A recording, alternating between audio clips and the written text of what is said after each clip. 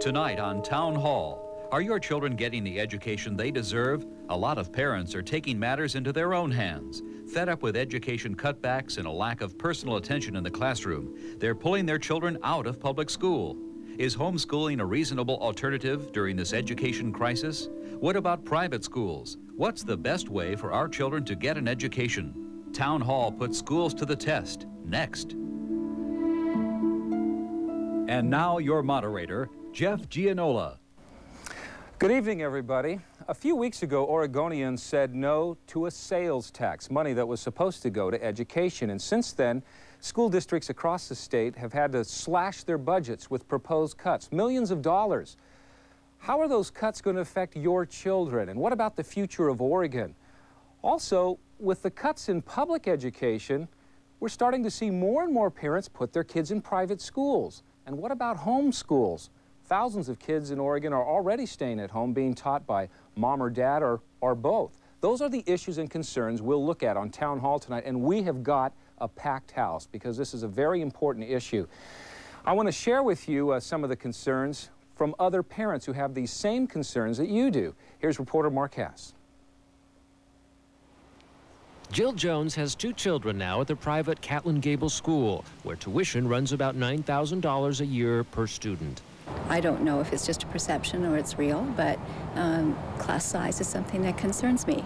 And if I want my children to have any kind of special relationship with a teacher, extra attention, then I don't believe I'm going to have that in a public school at the moment. She is one of hundreds of families who are second-guessing Oregon's public school system and its future. At this moment, things are pretty stable, and they haven't seen any dramatic cutbacks. But when you have a child that's 4 or 5 years old, and you're looking at their whole future, they don't want to be in a program that's going to be a very different program than what they see today. Get a piece of paper out for your spelling words. The unexpected drop in enrollment in Portland will result in a $5 million loss in state aid and what the district says will be a handful of layoffs. Nothing dramatic, officials say, until you look at the big picture. We become less competitive. Parents pull their kids out for very good reasons, put them into private or parochial schools, move to another part of the state. Private schools may be out of reach for many families, even for those who see the public system in decline. Educators say the obvious answer is more money, but that flies in the face of another strongly held perception, one that says public schools have all the money they need. In Portland, Mark Hass, Channel 2 News. We have parents and educators and teachers here to talk about that issue tonight, and I first want to go to this man right here. Dan Rosenhaus, you pulled your son out of a public school and put him in a private school? That's right. What were the reasons behind that? Some of the reasons were the same things that you just heard articulated in the tape that was shown. Mainly, we were concerned that the quality of education we were getting in Portland public schools, which we thought was excellent and outstanding, wasn't going to survive the budget cuts that were about to come. We just didn't think that they'd be able to maintain the quality that we, in part, lived in Portland to get. So it was fear that drove you? It was, I don't know if I would call it fear, but I was certainly concerned that the quality of education wasn't going to be there. And I'd been serving as a volunteer with the Portland Public Schools on budget committees, and so maybe I knew it a little better than a lot of people did. You were involved in the process. I was involved in the process, and it didn't seem to me that with the cuts that were likely to happen, resulting from Measure 5, that we would still have. Well, quick question: is your son liking private school? He's liking it. He's missing public school. He misses his friends, and he misses some of the things that he got in public school. But he's an adaptable kid, and he's a bright kid. He's doing well. We're going to meet another Dan sitting on this side of you right here, and this is Dan Calzaretta. And what is it that you did, Dan, because you didn't like public schools? What did you do?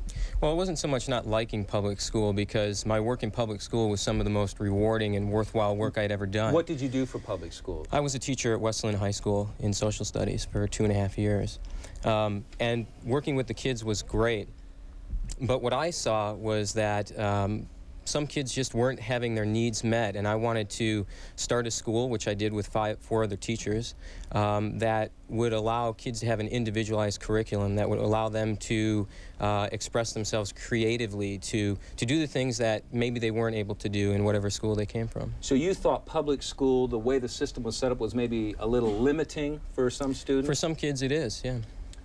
What do you think about public education overall? How do you mean? Well, in the sense that you said for some kids, but do you think for the majority it works? I don't know. My experience at the high school was that maybe for 30–40% of the kids it was exactly what they needed. For maybe another 20 or 30% it was about what they needed, and then for the rest it wasn't what they needed. Let's go to a familiar face, and I'm going to walk to this side of the room.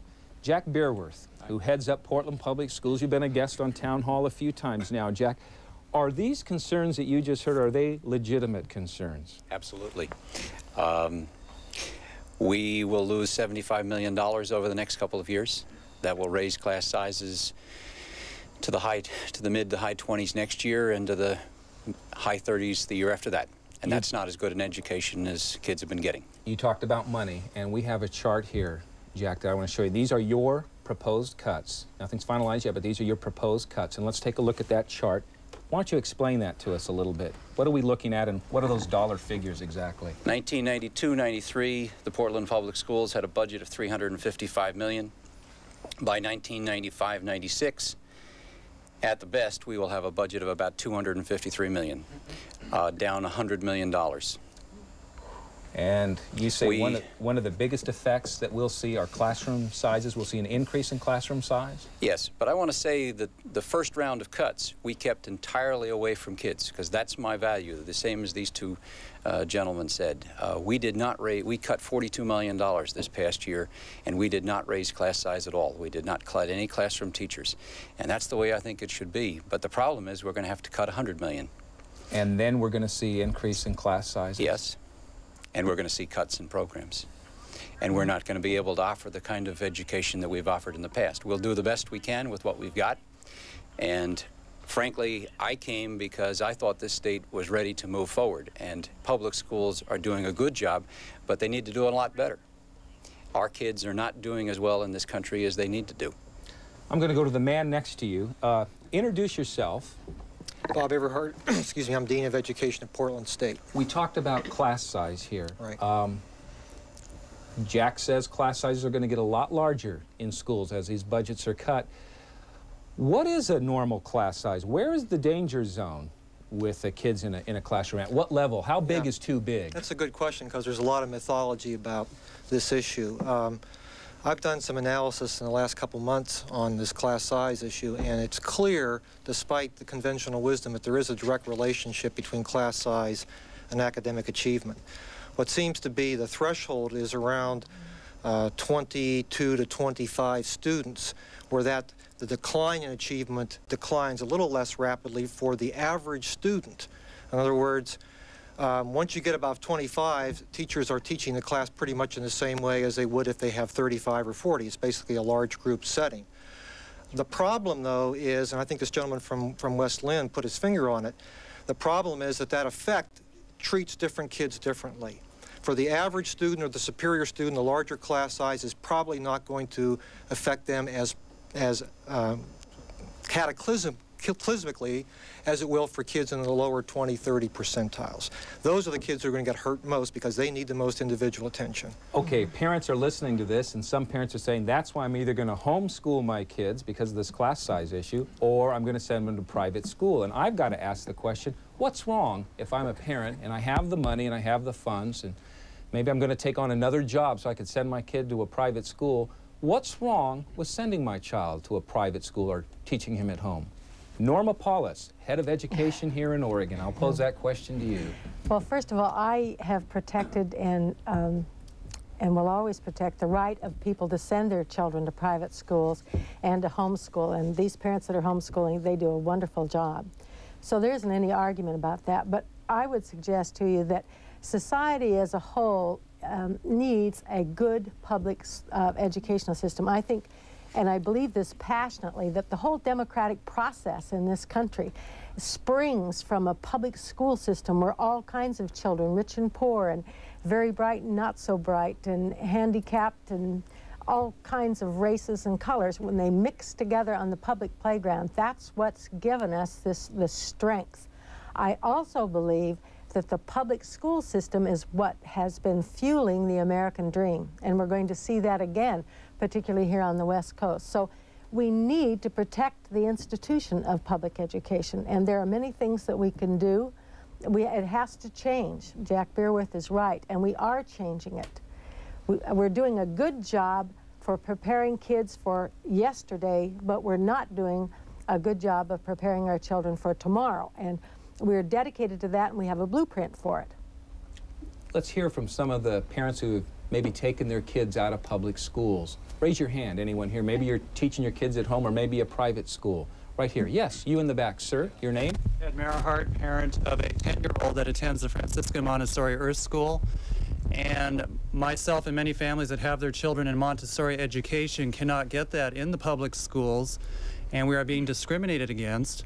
My child has attention deficit and has been tested by ESD, and ESD said that the best learning environment for him is an individualized Montessori program. Something that a public school couldn't provide. That they can't provide, and we're being discriminated against because I have to pay private school tuition, but Norma Paulus and the others say no, we cannot have school choice to offset that, because we're paying twice for schooling, for public school with our taxes, and we pay again for private school tuition. We're going to touch on that issue a little later, Tony. You're talking about maybe a voucher system where you can have a choice to maybe go to a private. We will touch on that because that's a very important issue. I want to hear from this gentleman right here. Yes. Yes, my name is Richard Burke. I'm the chairman of the Libertarian Party of Oregon. You know, a lot of people today value diversity. They say we need lots of different kinds of people, different sets of values, and we need these things. And I think that this is not all bad. By having some kids go to private schools and some kids taught in home schools and others taught in public schools, we get that kind of diversity. If we try too hard to have this melting pot theory, we destroy the diversity that we're trying to create. So I think it should be easier to protect that diversity. You're saying a complete circle. I want to hear from someone here who's for homeschooling. Maybe your kids are being taught at home. Anyone here? Sir, you right there. What would you like me to say? Well, give me how many kids? We have 4 children. We've homeschooled for 8 years. Both of you are the teachers? Debbie primarily does it while I'm working, but I help out in certain things. And your ages of your children? 3, 8, 10, and 12. Okay, now I should just clear this up, and Norma Paulus will back me up on that. There's certain things you have to do within state guidelines, certain test stuff, to make sure that your kids are getting the proper education, and you're meeting certain guidelines, and you're willing to do that. Yes, we test them every year through the state. But what is it that you feel you can offer them at home that they couldn't get in a public school? Well, I think there's a couple issues. I think we can offer them some values that perhaps are not found in the public school system.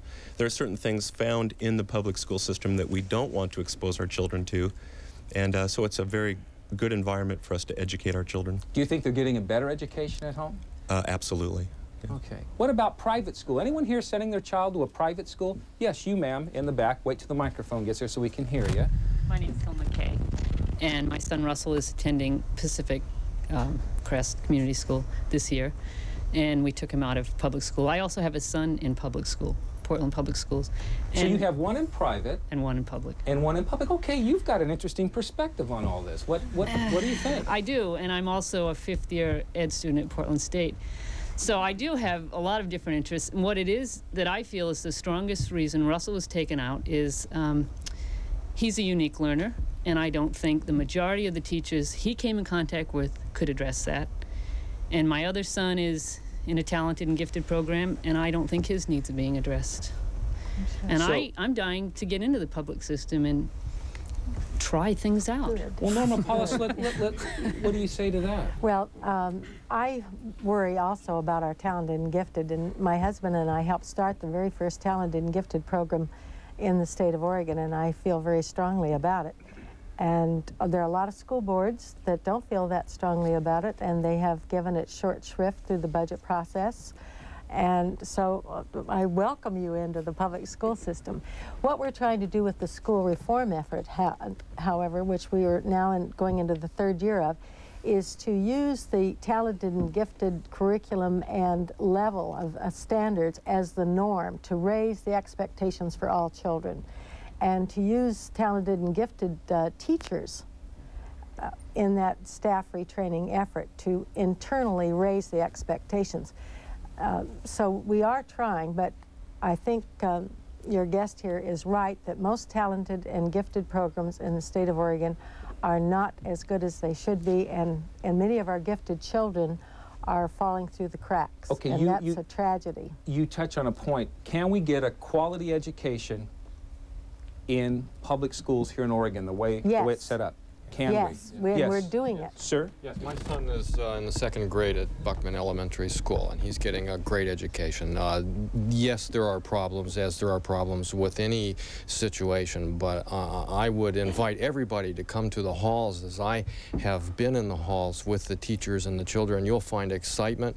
In the classroom, you'll find rapt attention. You'll see kids who are receiving what we call a magnet education for each and every child that goes to Buckman. The quality is high. We would like to see it better. The teachers, certainly the superintendent, and the parents, and we'll work hard to do that. You say public education for your children works at your particular school. Anyone else agree with that? I want to hear from a young person here. Your name? I'm a junior at Lincoln High School. My name is Blake Axelrod, and I feel that at the moment I'm getting very good education, especially with Lincoln's International Baccalaureate program. I mean, it's an international program. I feel it gives a great perspective and puts you at a high level if it can be kept around. Well, I was just going to say that. I hear Jack Beerworth over here. You almost have tears in your eyes, practically. You're saying, here's a kid who's just doing great, but you're saying something like that might not be around. It may not be, or it may also be a situation where he's going to be sitting in a class that's going to be as demanding as any in the world, and he's going to be sitting there with 40 other students. And it's unfair to put him in a class to try to achieve at that level with 40 other kids. So if we maintain it, we may be in that kind of situation. That is exactly the kind of program that we need to expand across this state and across the country. We have got kids who are going through that who are fully competitive with the best in the world. And they're setting themselves to that standard. There's no wishy-washy. It can't be dumbed down. These are kids that are achieving at a level that is an international standard, and they've got to pass. Okay, we're going to take a break here. We talked a little bit about private schools. Maybe you have some children in private school. Maybe you know some friends who do, and you always hear this. Are your children missing out on something because they're not going to private school? We're going to compare public and private schools and open up the discussion on Town Hall when we continue. Stay with us. You want some tea? You don't want tea?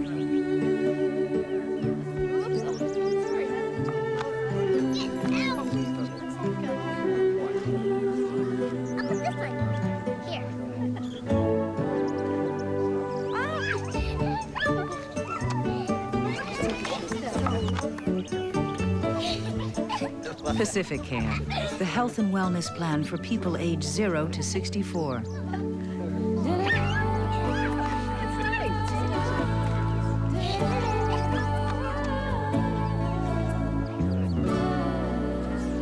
Secure Horizons, the health and wellness plan for people with Medicare and those aged 65 and over.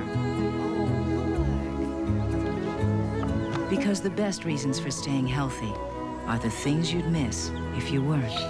Pacific Care and Secure Horizons. We know the value of keeping you healthy.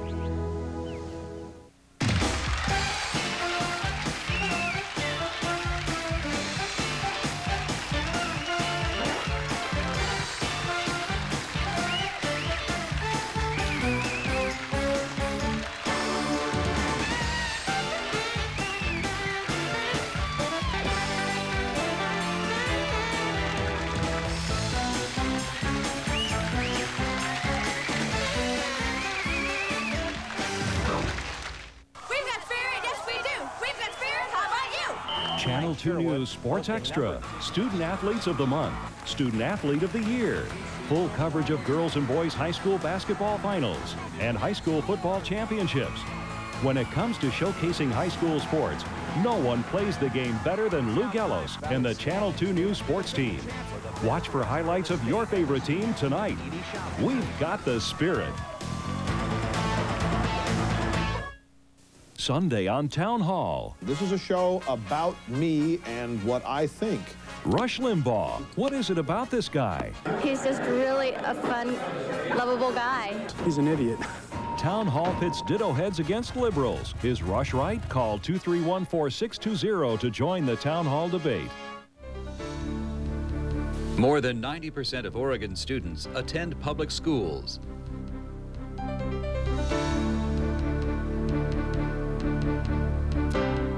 90% attend public schools. Still 10%, a big margin, don't. They either are at home learning, homeschool, or private school. And I want you to meet a family right here that has taken the private school route. And let me scoot right in here. And your name, first of all? Jane Campbell. And your name? Elizabeth Campbell. You're Jane's daughter, I would assume. What school do you go to? The French American School. Okay, how long have you been going there for? Since she was 2.5, she's now in 5th grade. Okay, why did you choose to go to a private school? It was not a choice of private versus public. We were very much interested in bilingual education. Okay. At the time that our oldest child started school, the French American School was the only bilingual program around. It's still the only total immersion bilingual program around. Our eldest daughter is now at West Sylvan Middle School. Elizabeth will also go to public school when she finishes. We're going the opposite direction So here. you start off in a private school, going to public school because in the early years, you're learning another language. You're learning French. Could you speak a little French to me? What do you want me to say? Well, I don't know. Say anything you want and then tell me what you said, because I only know Italian. Okay. Bonjour, je m'appelle Elisabeth Campbell et je suis très enchantée d'être là. Merci. What did you say? Okay, I said, hello, my name's Elizabeth Campbell, and I'm very delighted to be here. Oh, well, we're delighted to have you. We saw, very interesting here, folks, because they're starting in a private school and then going to a public school. Who wants to comment on that? Anyone else have a similar experience? Yes, you, ma'am, right there. You, yes. Hello. I'm Kyle Fuchs, and my daughter is currently attending Chapman Elementary School, and we started out in Catlin Gable. And there are definitely differences between the two schools, especially in enrichment activities. There's much more enrichment in terms of language and art and music in the private school. However, the public school has a lot more to offer, I feel, in terms of the kind of kids she's interacting with. There was virtually no diversity in Catlin Gable whatsoever. Oh. People were from similar socioeconomic status and very little ethnic diversity. So you're saying school is more than just what you're learning in the classroom. That's it's right. The children and you're attending with. I feel that, I mean, my kid was in 2nd grade last year. She learned to use the library. She did a research report in great depth on gorillas. She made landmark strides in reading, went from simple books to chapter books. And although the class size is larger, I still feel she's getting as good an education as she could get in the private Let me meet your daughter right there, because I always hate to talk about people without. Hi, what's your name? Laura Okay. Fuchs. Laura. And how are you doing in school? Fine. Okay. How old are you? 8. Okay, I've got an 8-year-old too. Very, very nice. We talk about diversity a little bit in the classroom, and you had your hand up, sir, and address that issue for us and tell us your name. I'm Rod Taylor. I'm from Dallas. I've taught for about 20 years. I'm not teaching now because I've got to get certified in the state of Oregon, which is a difficult process. You're from Dallas. You're from Dallas, Texas. No, originally. Dallas, Oregon. Yeah, okay. but originally from Kansas by way of Southern California. I should have come directly here on the wagon train. But Mandisa, my daughter here, was homeschooled last semester, and this semester I put her back in public school. Now, the reason for that, and she sort of went kicking and screaming at first, but now she's there, and you can ask her whether or not she likes it. But the reason for that was the first semester of last year, I determined that she learned nothing. Now, I can do that because I'm a teacher. My wife is also a teacher. This is when you were at home? Yeah, back in Southern California. Okay, she learned nothing. What kind of school? This semester. What kind of school? It was a public school. Oh, public school. Right. Okay. Okay. And so we homeschooled her, and then this year put her back in public school. Now, part of the reason why I did that is because the final question, not the final answer, but the final question is public school. I don't care what I do with her at home or what happens in a private school. The question is, can she make it in a public school? Because this is not a private world. This is a public world. And the question is, can they make it once they leave school? And the chances are she's going to be better prepared to do that once she goes to public school. Now, this is an interesting situation for us because the school she's at, there's 525 kids, and she is the only black kid there. But when she leaves school, she's going into a situation, because I've been in a number of them, where I'm the only black person there. Especially in a state like Oregon, where we don't have the And the question is, population. can you function? Well, whether or not you can function depends on what your education is, and that includes more than just reading and writing, et cetera. What was that like for you to go from homeschooling, where you're a little protected, right? Yeah. You could kind of go to the bathroom when you wanted to, right? Or get something to eat when you wanted to. And now, now you're stuck in a situation where you're back in public school. Have you adjusted to it? Yeah. And do you like it? Mm-hmm. If you had to do it all over again, do you wish your dad would have just kept you at home, or are you glad he made that decision? I'm glad I made the decision. And how do you feel, your father said, at a big school like that, being the only black person? Well, I'm not really. There's a couple other kids, But still, in the minority. How is that? Not really different. So you've adjusted fine. Yeah. Okay. And that was the key. See, that was the question I had. Will she adjust to whatever situation, whether it's 40 kids in a classroom or she's got to perform at a certain level? It doesn't make any difference. The question is, can she make it in that situation? Okay, let's go to the opposite. Who says, though, that a private school is still a best way to go for an education? You. Well, I don't necessarily think that private school is the only way to do it, but public schools, the way they are right now, are not offering what private schools can offer. Because we've heard a lot of people say you need individualized attention, you need smaller class sizes to really educate kids. And in a private school, you can do that. In the private school where I teach, Cascade Valley School, every student gets individualized attention because we don't have classes already set up. Every student is involved in an individualized learning program. There's staff to work with each student individually, and we're doing it for about half the cost per pupil that Portland Public Schools is doing it. Sir, you? Yes, if the quality of the public schools is so good, why do 40% of the urban school teachers, public school teachers... That's not true. Geiger did that on television. Go ahead, make your point. Keith Geiger, president of the National Education Association, admitted that 40% of the urban public school teachers send their children to private schools. Okay, let's get and introduce who you are, sir, so people know who you are. My name is Bruce Adams. I'm a teacher on leave from the Beaverton School District, and I'm president of the Oregon Education Association. I'm sorry I blurted out, sir, and interrupted you. No, that's fine. That's what town hall's about. Okay, go ahead. It's just that I've heard that statement so much, and I've heard from Keith Geiger that it's absolutely not true. Keith Geiger is the president of the National Education Association. I was at a meeting with him 2 weeks ago, and somehow or other that seems to be an urban legend. Our studies show that public school teachers have their schools in private school in about the same proportion as the average population. In the very large cities, that's not as true. But overall, it's pretty much the same as the average population. I can't speak about the rest of the country, but in Oregon, that certainly is the case. And the average in nationwide for homeschooling or private schools is 14%. Oregon's percentage is only 7%. So we've always had a strong commitment to public education in the state, and our teachers and their children do too. I don't know about other states, but that's not true in Oregon. Okay. Do we get a better education in private schools or a better education in public schools? And let's take a look at a chart right here. These are SAT scores, and can everyone see these? I want everyone to take a look at these. Public versus non-public.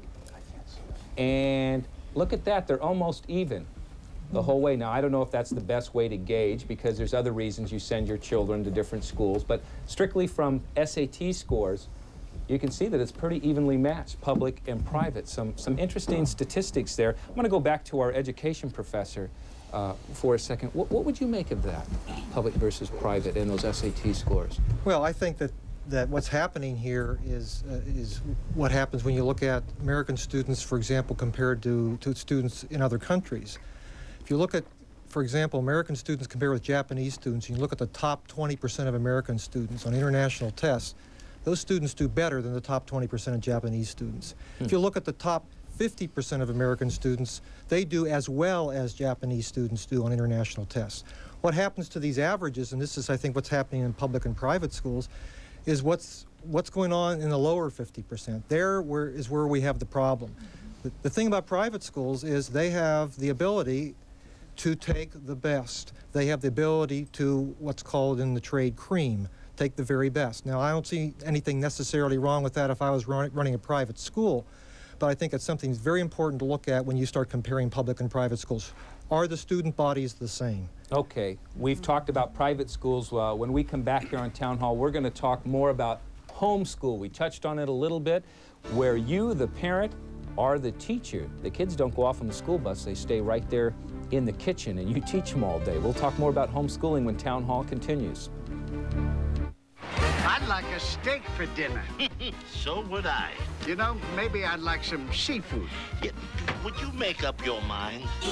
Sizzler's introducing Build Your Own Platter. 8 great items to pick from. At lunch, choose 1 like grilled chicken for $3.99. For dinner, choose any 2 like steak and shrimp for $5.99. Or choose any 3 and build your own huge platter for $7.99. I'll have the steak and scallops. I'll have the salmon and shrimp. Me too. Would you make up your mind?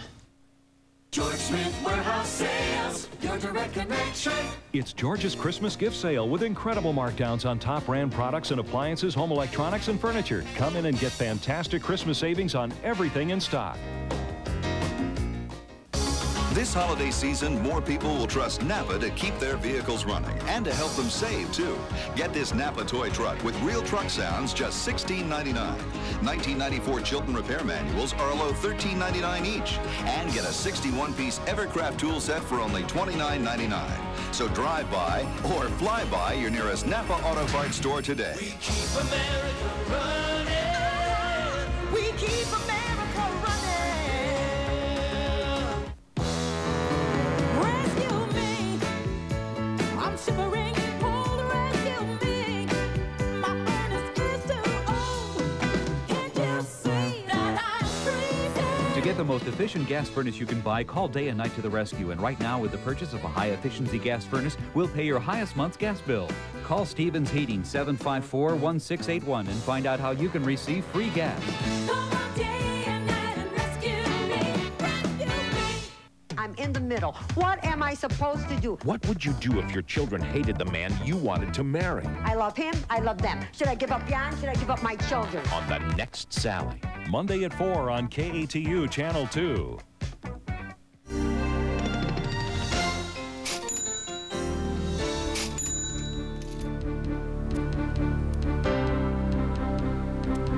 There's a cost comparison, and some folks will debate those exact numbers, but that's a look at homeschooling versus public schooling, and you can see that homeschooling quite a bit cheaper. I want to show you something. This is a videotape of some kids learning at home, and these kids are the Knopp children, and I think we're going to show a picture of them working on a computer.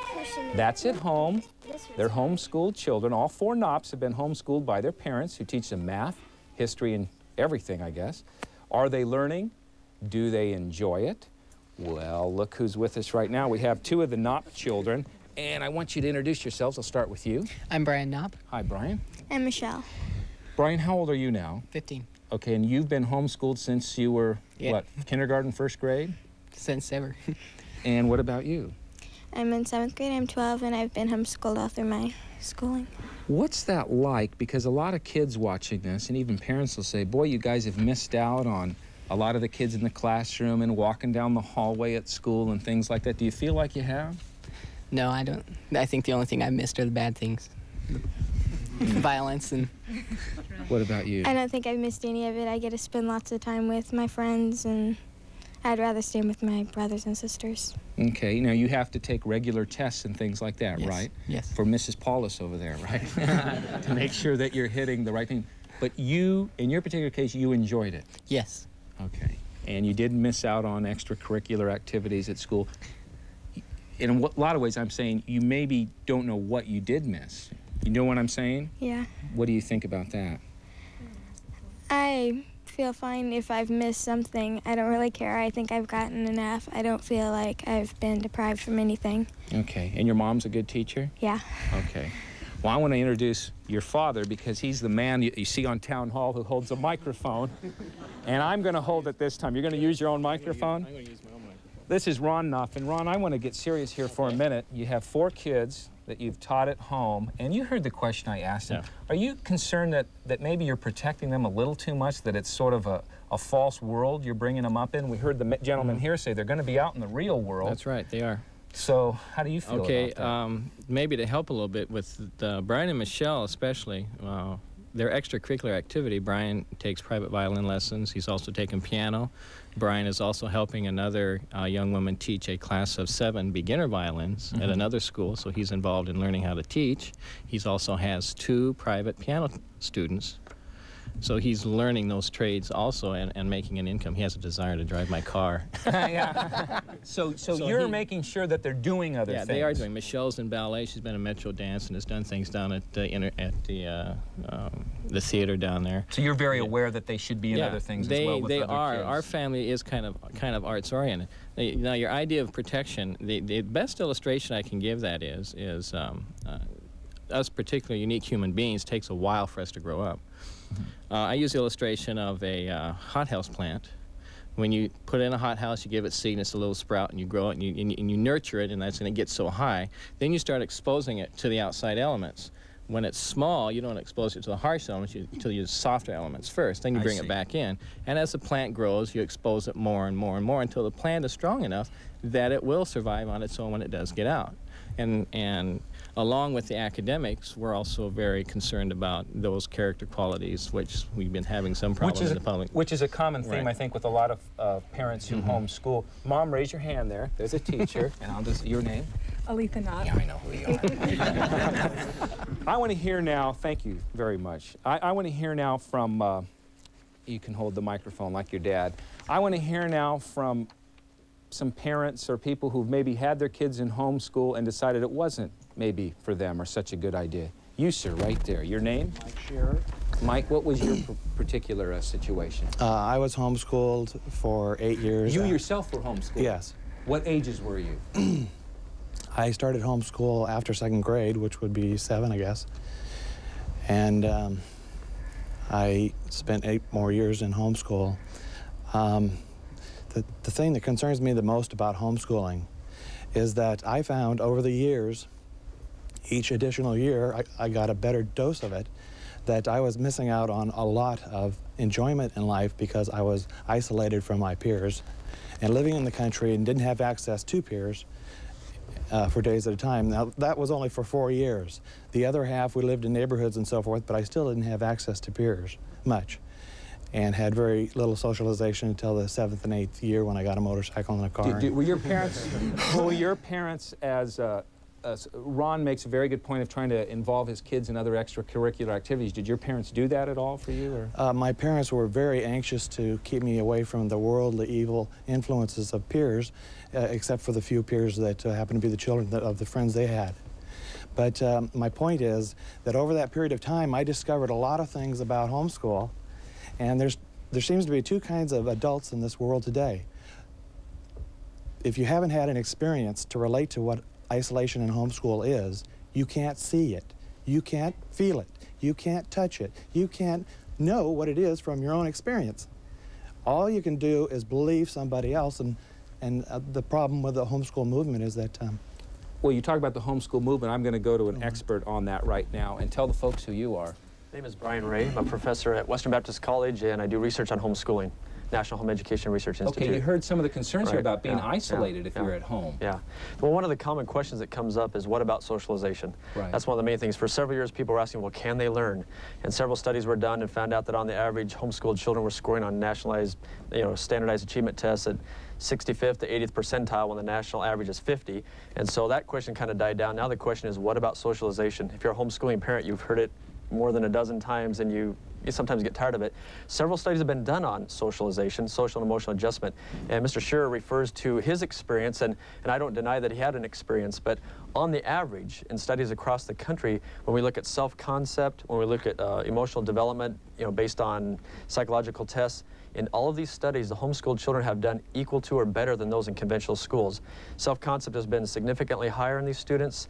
Social adjustment, they've said that the children are similar in some ways to those in conventional private schools. However, they're less peer dependent, which is exactly the goal of many parents, because the parents say, we're not raising our children to be peer-oriented, we're raising them to be mature adults. That's the main point for a lot of homeschoolers. Okay, I hear one common theme with everyone here, and no matter if you're homeschooling or private schooling or public schooling, everyone here wants their children to have a quality education. That's right. No one here is arguing that point. And so it comes up, how do we get a quality education? Including this voucher system idea that we talked about earlier in the show, we'll explore that easier. If I gave you some money, $2,500, how would you use it? At a private school or a public school? Or would you just keep them at home and use it to buy the supplies at home? We'll look at that when Town Hall continues. I come to Euros for the freshness and the quality. Food is healthy, the service is good. It's a nice change from burgers and fries. My body is really important to me, and I come to Euros for their food because it's really good for me, and I know it's always fresh. Nice, easy place to go and get something quick, but know that you're eating something that is going to be good for you. I come to Euros for the healthy food and the fast service with a smile. Euros at Clackamas Town Center, Portland's most popular mall. Behind this door is something you've never seen. Behind this door is a spectacle of sight and sound and sensation that you must experience to believe. Behind this door is the family room of the 21st century. But this door opens to just one place, Smith's Home Furnishings. Smith's Home Theater. Have you seen it? You know, I run into people all the time that have never shopped at a Men's Wearhouse store, and I say the same thing to everybody. We offer many of the same brands, the same designers as you'll find in department stores, at 20 to 30% less every day. Give us 1 minute. Just come into our store and look at the labels and look at the prices for 60 seconds, and you'll become a Men's Wearhouse customer. I guarantee it. In Salem, Clackamas, Beaverton, and downtown Portland. Remember when you ate all the eggs you wanted? Well, you don't anymore, so every egg you do eat should be special. Introducing Eggland's Best. Special eggs from specially fed hens. Eggs from hens that eat no animal fat. Eggs that are higher in nutrition than ordinary eggs because they have more vitamin E, an important antioxidant. Now you can make every egg you eat extraordinary. Eggland's Best. Because our hens eat better, you'll eat better. Coming up tonight at 11, the shaking has stopped, but residents in southern Oregon are still rattled by yesterday's quake. We'll see how people are coping. The family of Polly Klaas and hundreds of volunteers who searched for her are coming together to say their goodbyes to the little girl. And it's singles life in the 90s. After discos, after singles clubs, there's always a chance to meet that special someone when you belly up to the Book Bar. Tonight at 11.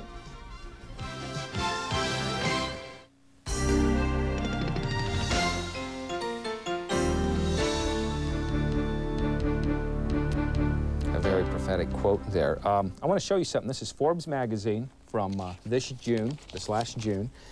And there's an article here called Suffer the Little Children, How the National Education Association Corrupts Our Public Schools. The author, Leslie Spencer, the associate editor of Forbes magazine, is in our audience tonight. She co-authored this.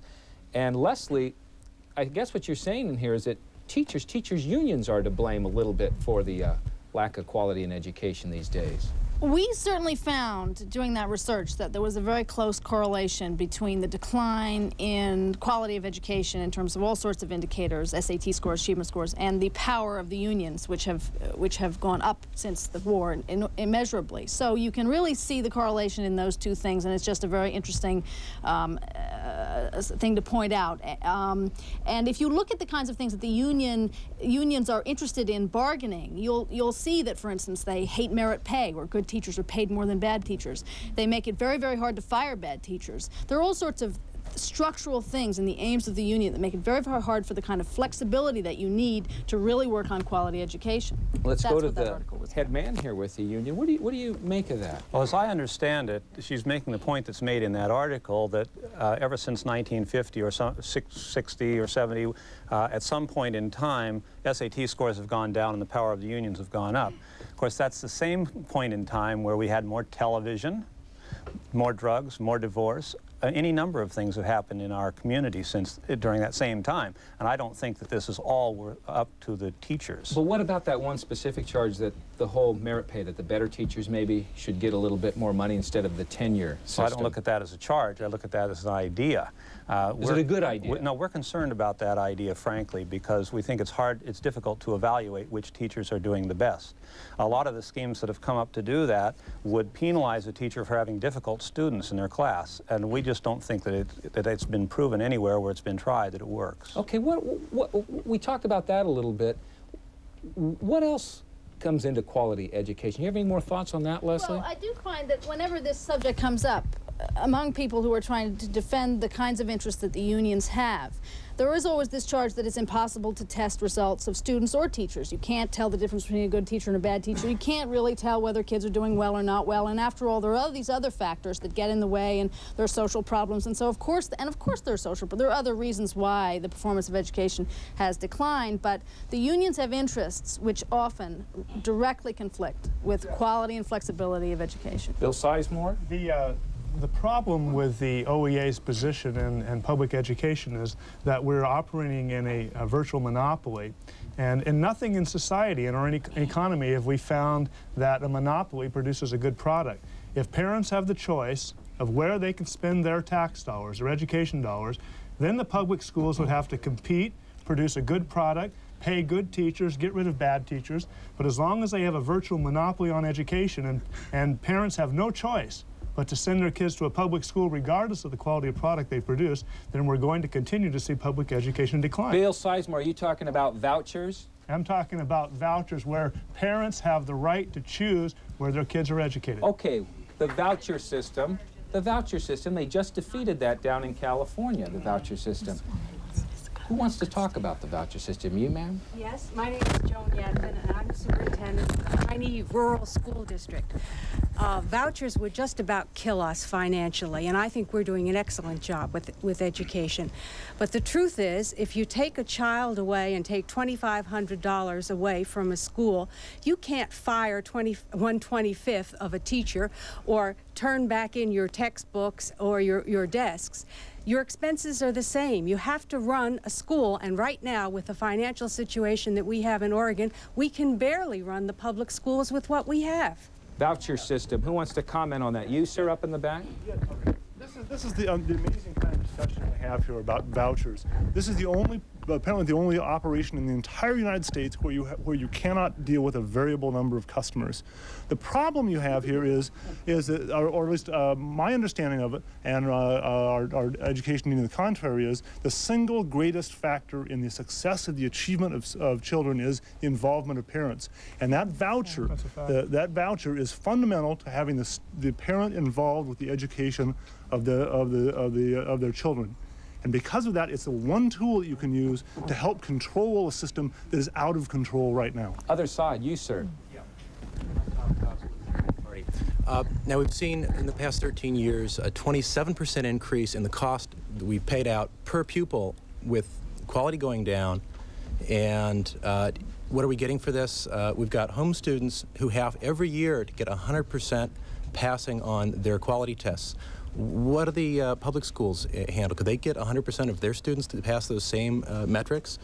It's a good question. Norma Paulus, what's wrong with the voucher system? If I, as a parent, why shouldn't I have the choice to get some money from the state and say, okay, I'm going to use it for a public, private school, or whatever? As a parent, as a legislator, as a public official, and now superintendent of public instruction, I oppose that, always have, for several reasons. But before I say that, I want to make it clear that the new school reform effort, we envision maximum choice inside the public school system. And still partnership. Still a monopoly. if you get, we're not talking about choice here. What we're talking about is tax credits for religious schools. There is no way that you could sustain, the public school system with a voucher system as is envisioned or was envisioned by California. Rather than, Jeff? We're talking about the public school system, not education of students. We aren't interested in a system as much as we are the results of students. This lady right here, if we can get a microphone over here, she's had her hand up for a while. Go ahead, scoot on in there. And your name? My name is Mary Chafin, and I have 2 children in the public schools. I have 2 children in the Japanese Magnet program. It's a public elementary program where they are schooled half the day in Japanese and half the day in English. And I just want to say that the real issue is making sure that we have a public school system that is adequately funded and is going to bring us into the 21st century. And we have a program right now at the Japanese Magnet program that is a model for that kind of thing. And the thing that we're dying for is funding. We have to have stable funding. Okay. Absolutely. Quality education. Let's get some other ideas. Other options are fine for people, but we have to have a public system. Okay. Nothing else will do. Quality education. Let me get another familiar face here. Mary Wendy Roberts. Quality education. What is a quality education? What makes a quality education? Well, I'd like to speak from my perspective as the Commissioner of Labor and Industries for the state of Oregon. And we've been very involved in what I think is a very exciting thing, and Norma and I have both been involved, and that is the educational reform and the educational innovations that we're doing right now.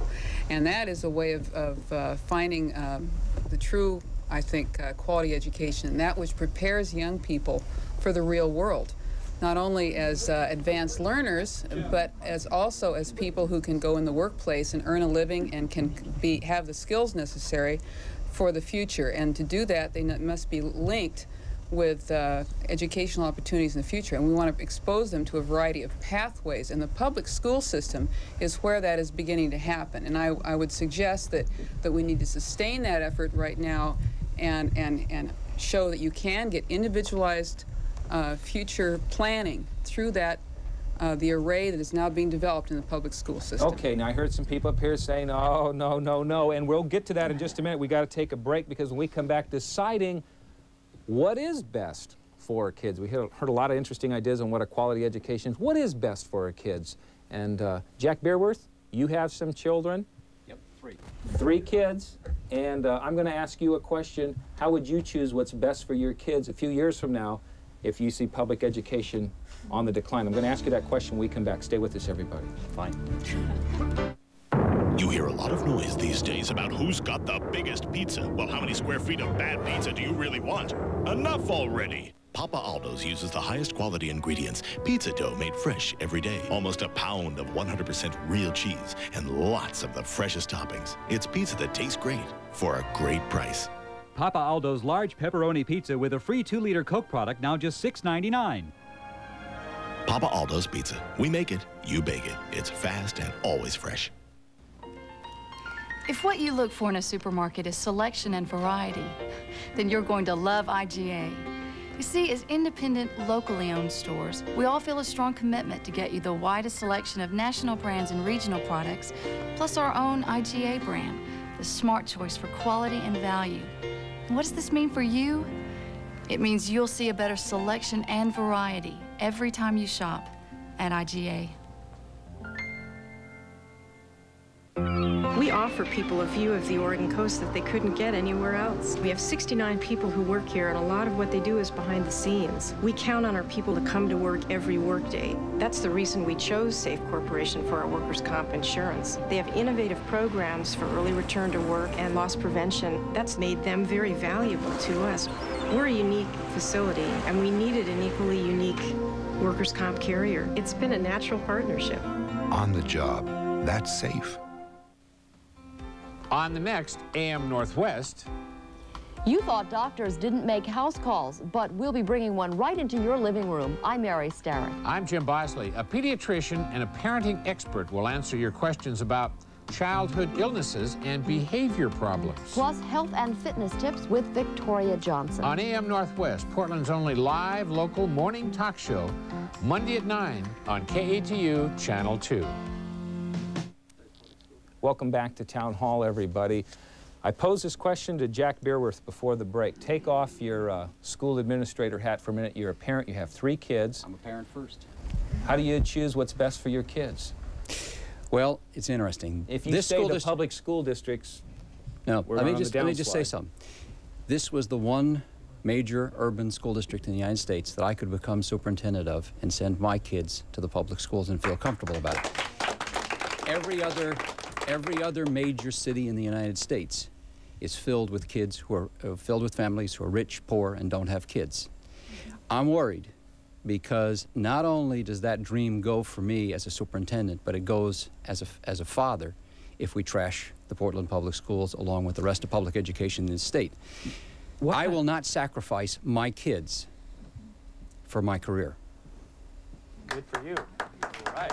I want to hear, we only have about 2 minutes left. I want to hear from the professor of education. Some advice you could give parents watching at home right now. How do we choose what's best for our kids? What things should be going in our mind when we're looking at this whole issue? Should we be afraid of public schools if we hear that maybe education is going to be on the decline? If we believe that education is on the decline and we're afraid of public schools, then they will decline, because there'll be no initiative to build them up and to keep them adequate. I think vouchers, in my opinion, are a cop-out. Vouchers are a cop-out because people like Jack or myself can afford to use a voucher because we're relatively educated people. We know how to maneuver the system. A person with little income may not have that kind of information. Yes, go ahead. The major assumption in this discussion is that public schools have always been here since the beginning of time, and I think we have to remember history, that they did not exist in full force until really the 1900s, early 1900s. And a comment was made earlier that our country was basically nothing and the power of our country came with public schools. What we have to think about here is that this is an issue of family, privacy, and parental rights in governing and making decisions for their children. It's not an issue of homeschooling against public school against private school. It's what the families do. And that's one of the major issues is dealing with the family and the parents. Whether you're a secular person or a religious person, you need to consider your choice and your responsibility to your child. That's the important thing. Quality education. We've got to hold up right here, but one thing I want to say, because we just only have 30 seconds left. This gentleman right here, we're talking about kids. What was it you wanted to say? I wanted to say that I really love school, and I wanted to have the best education that it can get. Okay. No matter. And you know what? Everyone in this room, we all disagree. A lot of folks disagree on what's right, what's wrong, the best way, but we all want a quality education. All I can tell parents, get involved in your schools, no matter if it's private, home, or public. Take care, everyone. We'll see you next week on Town Hall. Is Rush right or dangerous? Followers and critics of Rush Limbaugh square off next week on Town Hall.